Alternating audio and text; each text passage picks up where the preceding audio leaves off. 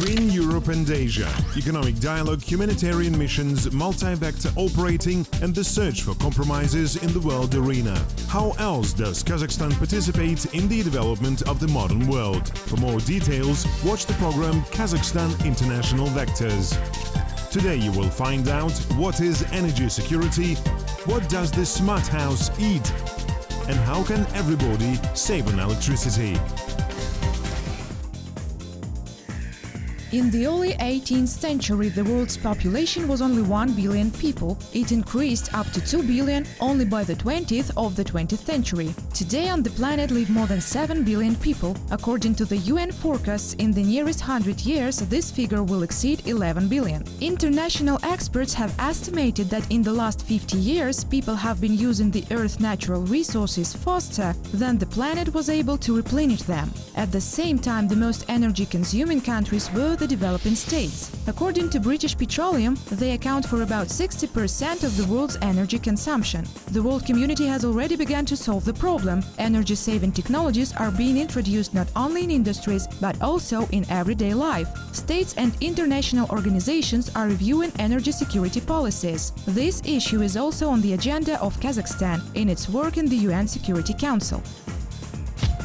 Energy security means ensuring uninterrupted access to energy resources at an affordable price. This definition is given by international experts, and there are many such resources. For example, in Kazakhstan, about 70% of electricity is produced from coal. However, there are significant hydro resources in the country. New power plants are being built, and existing enterprises are increasing their capacities. For this end, apart from everything else, Kazakhstan cooperates with its immediate neighbors. That is, we're having the Republic working in a ring with our neighbors. That is, we work in cooperation with neighboring countries in terms of energy production. Frequency parameters are usually supported by Russia. That is, if we have 50 Hz in Kazakhstan, this will be 50 Hz, standard supported by most powerful Russian power stations. The Moynak hydropower plant is the first high-pressure hydroelectric power station of a derivational type not only in Kazakhstan but also throughout the CIS. In other words, water here is being diverted from the riverbed through special devices called drainage systems and is being fed directly to the building of the power station. This project is called a breakthrough as its implementation has allowed to reduce significantly the electricity deficit in the southern region of Kazakhstan. Our hydropower station is situated at around 1,250 meters above the sea level. The station itself was built to cover the peak loads of electricity in the southern region of Kazakhstan. In our country, the southern region, comparing to other regions, is considered to be a relatively energy-deficient region. So one of our main goals is the coverage of peak loads of electricity, which usually happen in the morning and in the evening. At this time, our station is now directly very active and plays an important role. Galimjan Aydarbekov is an honored power engineer of Kazakhstan. He has begun his working career as a simple locksmith, hence he knows the technology of electric power production from the title to credits. 5 years ago he transferred here to the Moynak hydropower plant and took a direct part in the launch of its second unit. And today he is monitoring the uninterrupted operation of the entire station. After the counters have been changed, everything is fine, right? Is the temperature right? Okay.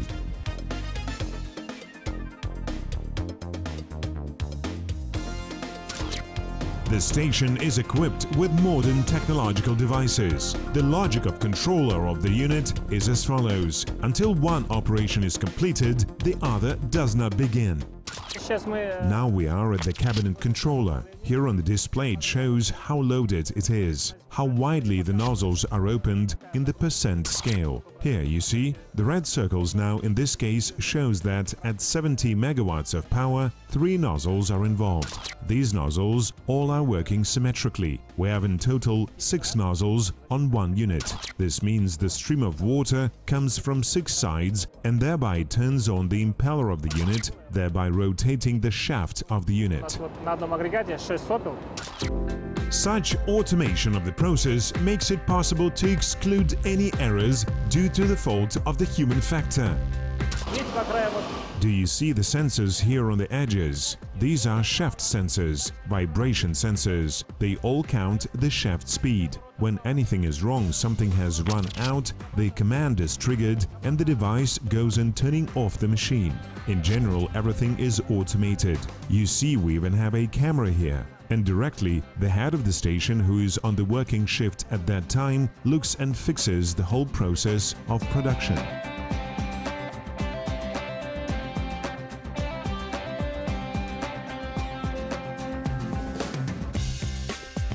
Отсюда в мониторах мы. Right from here, we're able to see everything on monitors we manage. We ask commands on inclusion, switching off the basic and auxiliary equipment for production of the electric power, and still we watch the data of working equipment. The temperature data, a shaft battle, vibrations, everything can be traced from here in an online mode. During the construction of the Moynag hydropower plant, the work was simultaneously carried out to complete the staff, train operational and managerial personnel. Thanks to full automation, only 127 people are working at such a large enterprise, and they're enough to provide a trouble-free process. Energy security today is an important factor in the economical development of both the individual state and the whole region. For example, in Central Asia, energy is not only a part of the national economy. After all, uninterrupted and inexpensive ubiquitous access to energy resources contributes to improving the lives of ordinary people.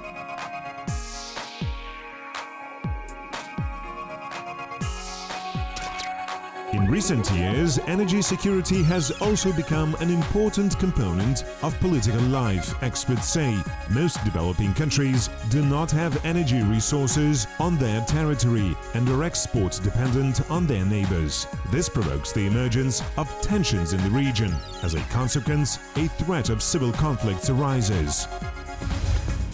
According to the United Nations Environment Programme, over the past 60 years, about 40% of all internal conflicts in the world have been associated with such natural resources as wood, diamonds, gold, oil, fertile lands and water. Repeatedly, disputes over the shared use of water resources arose in the Central Asian region. However, being a leader in Central Asia, Kazakhstan has always acted as the initiator of the peaceful and speedy settlement. Today, in the framework of its activities in the UN Security Council, the country also prioritizes the issue of energy security. As a non-permanent member of the Security Council, Kazakhstan will contribute to the solution of water and energy problems which now exist in Central Asia. In order to solve them, in general, there are all the prerequisites, but it is necessary to bring the relevant international legal framework. Both water and energy issues, on the one hand, they can become a catalyst for conflicts, and on the other hand, in our opinion, they can, on the contrary, become the beginning, the basis for the integration of our region. Kazakhstan in the international arena is known as an energy power country. There are about 200 oil and gas fields on its territory. The republic is one of the 15 largest oil-producing countries. Being at the same time the world's largest producer of uranium, Kazakhstan provides about 40% of global production, and coal reserves are sufficient to meet country's own energy needs for 150 years. The World Energy Council assigns the 6th place in the world in terms of energy security indicators to Kazakhstan. Being an active participant in the energy pool of the leading countries of the world, Kazakhstan, as an active exporter of energy resources, supports the adoption of a number of agreements and conventions already at the global level. International experts predict by 2030 the world GDP will increase by more than 2 times, and they explain the growth of the population and its incomes are the main factors in the growth of demand for energy resources. After all, in less than 20 years, 1.5 billion inhabitants will be added to the world's population, and the growing global economy will need more resources. The extraction of energy in the traditional way is always accompanied by huge emissions of greenhouse gases into the atmosphere, scientists say. This leads to the climate change and environmental problems. That is why, of course, we have the general trend, the tendency that the Paris Climate Agreement will begin to operate from 2020. The countries' signatories that have ratified the agreement, they assume increased commitments that they will reduce emissions, increase the share of renewable energy. Today, the realities of life are such that all countries should increase the share of renewable energy in the overall balance sheet. Global energy security is one of the main challenges of the 21st century. Kazakhstan, a number of state initiatives are devoted to this issue. In the strategy Kazakhstan 2050, as well as in cooperation with the UN Security Council, President Nazarbayev calls for special attention to the development of new resources of energy. As part of its membership in the Security Council, Kazakhstan is taking initiatives to adopt energy strategies aimed at the 21st century. Here is Kazakhstan's position that it is necessary to diversify energy sources, to ensure the reliability of both traditional energy sources and to develop alternative types of energy. Nursultan Nazarbayev's initiatives such as Global Energy Strategy and the Green Bridge Partnership Program were supported by the UN Conference on Sustainable Development in 2015 and are included in the final documents of Rio+20 Summit. In addition, the concept of Kazakhstan's transition to a green economy and the corresponding plan of activities until 2020 have been adopted. Our country has a huge potential for renewable energy, up to 1 trillion kilowatts per hour. We have such a potential. Wherever 920 billion kilowatt per hour is the wind potential, wind farms can be built. Somewhere around 8 billion kilowatts per hour is a small hydroelectric power station, and solar power is 2.5 billion kilowatts per hour. According to the concept of Kazakhstan's transition to a green economy, by 2020, the share of renewable energy sources in the general electrical balance in the country should be at least 3%. To achieve this goal, construction work in the country is ongoing today. In total, it is planned to put into operation 4 solar power stations, 13 wind stations and 14 small hydroelectric power stations. And therefore, this is the reality of achieving 3%. It is a necessity, and by 2020 to achieve 50%. And so the opportunity to achieve these figures, we have it. The same Jungar gates, which are famous worldwide, which are the most powerful wind corridor and are very well known in the world. Production of electricity in a traditional way is always accompanied by harmful emissions. Consequently, it has a detrimental impact on the environment and the climate of the entire region, experts say. Therefore, the exhibition of Expo 2017 in Astana will be a logical continuation of Kazakhstan's initiatives on the transition to a green economy. It will feature the latest inventions, clean technologies from around the world that can further be used in traditional energy production. After this event, on the basis of the Expo infrastructure, President Nazarbayev proposed the creation of an international green technology center under the aegis of the United Nations. Those technologies that countries will bring, perhaps some of them will be transferred to the center. It will be such a worldwide platform for all countries, a democratic platform for innovation, as we call it. It will be necessary to think about how this series of technological inventions that are proposed on this topic will be updated annually. And here it turns out that the Green Bridge Partnership Program, a dialogue platform, it just fulfills its mission to serve as such an integration platform on which dialogues and lively discussions can be held. Modern inventions will be laid out, developments will be presented. The largest corporations and internet companies, Google, Apple, Microsoft and all their branches today switch to green energy supply. And the electricity of some countries such as Costa Rica and Uruguay is already generated by renewable energy sources by 95%. A truly revolutionary way of energy supply. This is how the experience of Sweden is called by the world experts. Here, 99% of the ordinary garbage is processed into electricity. This makes it possible to provide more than 950,000 houses with heating and over 250,000 houses with electricity. A total of 32 power plants operating on the basis of waste incineration work throughout the country. Swedes are so successful in this matter that they have to import raw materials from Britain, Italy, Norway and Ireland. In Hamburg, Germany, the world's first smart house has been built, which feeds on algae. They are used as bioreactors inside wall panels and play the role of heating radiators. Such a system not only insulates the building from noise, but creates a shadow from the sun in the summer and keeps the building warm in winter. Construction of the building with the so-called bioadaptive facade costed 5 million euros. In general, in order to ensure energy security, constant, ongoing international cooperation should exist, experts say. In particular, it is necessary to make the markets transparent, to increase energy efficiency, diversify energy sources, and develop and introduce new technologies. Since the beginning of its operation, the Moynak hydropower station has generated in total more than 4 billion kilowatt-hours of electricity. This has positively affected the inhabitants of the region, and not only in terms of providing electricity. Due to the even annual discharge of water, land users get enough moisture to irrigate lands.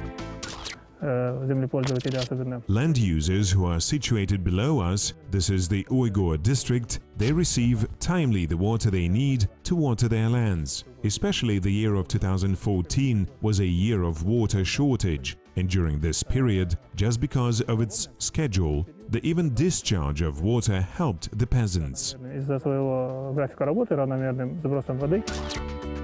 Such well-established work of the Moynak enterprise has also a positive impact on the climate of the region as a whole.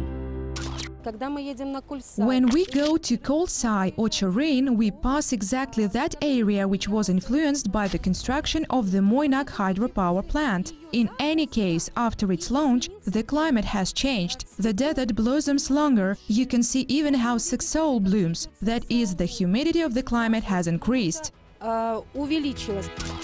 It is necessary to further increase production capacity, says Galamjan, in the short-term plan to transfer the riverbed of the Kinsu River to the Bestubinskaya Reservoir. This will give additional 100 million kilowatt-hours annually.